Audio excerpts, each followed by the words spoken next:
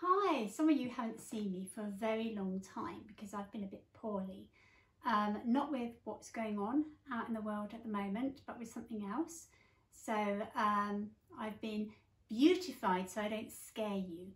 And anyway, it's that time of day when we go tick tock, tick tock, tick tock. When the big hand reaches number 12 and the little hand reaches number 12, it means it's 12:00, which means it's time to go home. So, are you ready for that time of day when we normally read a story? And for those of you who don't know me, my name's Sandra and I'm looking forward to getting to know you and becoming your best friend ever. So this is what we do normally when I'm reading a story. We go seatbelts on so you can be safe, and then we check our flaps. Bing bong, bing bong, bing bong. We check our fuel, glug glug glug glug glug glug glug glug glug glug glug glug glug glug glug, and then we check our boosters. Vroom! And then we say 10, 9, 8, 7, 6, 5, 4, 3, 2, 1. Blast off! Oh, if you want to know, this is just one of my cats. I've got 3 cats. 1, 2, 3. And this is just one of them called Maple. I don't know if she's going to stay or not, but at the moment she seems to be. Okie dokie. So this is the story of Jack and the Flumflum tree. I'll try not to read too fast as well. Are you ready? Are you sitting comfortably? Okay, here we go. Jack had a granny, and his granny had spots, great big purple ones, lots and lots. The doctor came and he shook his head. Your granny's got the measles, the doctor said, and the only cure in the world, said he, is the fruit that grows on the Flumflum tree. And the only place that the Flumflum grows is the faraway isle of Blow Your Nose. So Jack built a boat, and Jack found a crew, red-cheeked Rose and stubble-cheeked Stew. And he said to Stew and he said to Rose, we're off to the isle of Blow Your Nose. Granny came down to the dock with Jack. She gave him a big, bulgy patchwork sack. And in that sack were a pair of wooden spoons, a porridge bowl, some tent pegs, some red and blue balloons, Granny's old skipping rope, a pack of chewing gum, 3 spotty hankies, and a tom-tom drum. And Jack said, Granny, what's the use of those? Aha, said Granny, and she tapped her nose. Then off sailed Jack with Stew and Rose for the faraway isle of Blow Your Nose. Sharks! Cried Rose. Oh, lads! Cried Stew. Oh, they're coming us up! They're guzzling us! Whatever shall we do? Don't get your knickers in a twist, said Jack. Let's have a look in the patchwork sack. Red balloons, blue balloons, they should do the trick. Blow them up, let them go quick. So they and blew them up, and the sharks went nip and the sharks went gnash, chasing those balloons with a bang, pop, splash. A leak! Cried Rose. Oh, it's wet! Cried Stew. The boat is full of water. Whatever shall we do? Don't get your a twist, said Jack.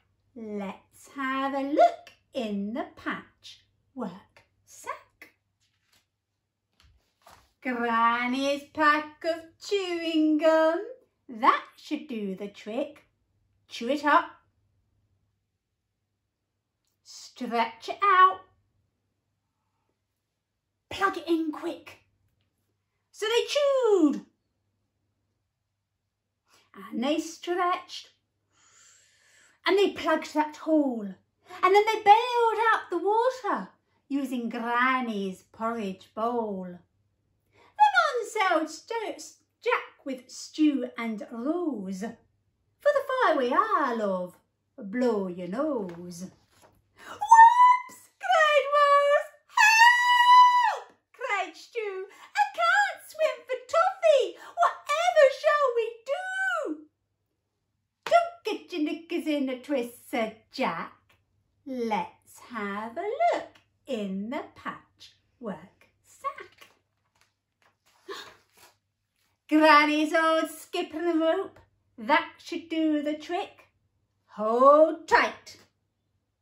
Throw it out. Grab the handle quick. And they heaved and they hauled and they pulled Stew in. Good old Granny. She saved my skin. Then on sailed Stew and Jack and Rose till they came to the Isle of Blow Your Nose. And there on the hill for all to see stood the bright, green, feathery Flumflum tree. It's tall, cried Rose. It's smooth, cried Stew. It's not got any branches. Whatever shall we do? Don't get your knickers in a twist, said Jack. Let's have a look in the patchwork sack. Granny's bag of tit pegs, they should do the trick. Bang, bang, bang, knock them in quick. Climb the tree. Then up went Rose as nimble as can be, and she brought down the fruit of the Flumflum tree. Then Jack and Stew and Rose had a doze on a soft sandy beach of Blow Your Nose. A thief! Cried Rose. A monkey! Cried Stew. He's got our precious Flumflum. Whatever shall we do? Don't get your knickers in a twist, said Jack. Let's have a look in the patchwork sack. I wonder what's left. Granny's spoons and Tom-Tom, they should do the trick. Pick them up. Thump, thump, thump. Sing a song quick. Ba-da-da-da-ba-doo, I don't know what to sing. I don't know what to sing today. Tiddly-doo-be-doo. The monkey crept closer. He listened to the tunes. He put down the Flumflum and he grabbed the wooden spoons. Then back sailed Jack with Stew and Rose all the way home from Blow Your Nose. Granny ate the Flumflum and the measles disappeared. She's cured, said the doctor, and everyone cheered. And Jack said, thank you for the pair of wooden spoons, the porridge bowl, the skipping rope, the red and blue balloons. Thank you for the tent pegs and the pack of chewing gum. And thank you, Granny, for the tom-tom drum. But the 3 spotty hankies, what was the use of those? Those hankies, silly, were to blow your nose. And that's the end of the story. I hope to see you again. Cheerio.